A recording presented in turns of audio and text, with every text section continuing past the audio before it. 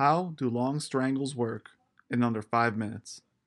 When you purchase a long strangle, you're hoping a stock moves either up or down in a major way before the date of expiration.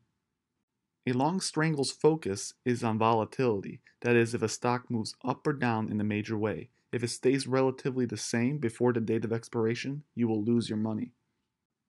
Let's take a look at a profit-loss chart in order to understand this concept better. These lines may seem confusing at first, but we will explain them later as the video goes on.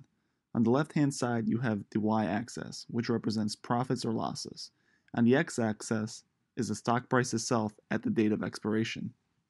The bottom line you see represented here shows the maximum loss, which is the most amount of money you can lose on this bet. Now if we trace this out to the y-axis, we see that our maximum loss in this hypothetical situation is $60.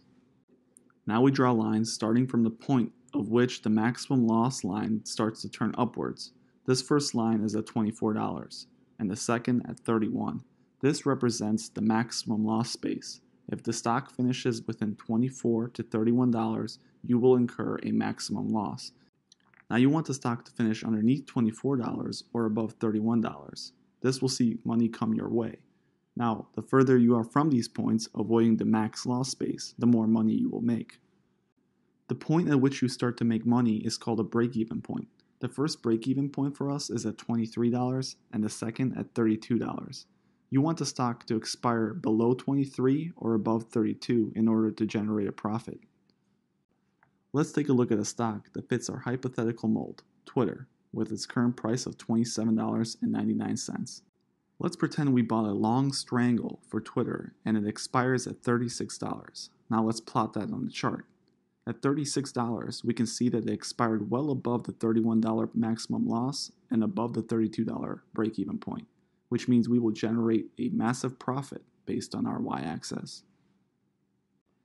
Let's take a look at a couple more scenarios involving Twitter so you get the full gist of this. Scenario 2, let's pretend Twitter finishes at $24 at the date of expiration. Because 24 is between the total loss points of 24 and 31, we will incur a 100% loss, which means $60 loss total. Scenario 3, $23.50. Because Scenario 3 falls between the break-even points and the total loss points, we will incur a partial loss because it's not enough to break even, nor is it enough for a total loss.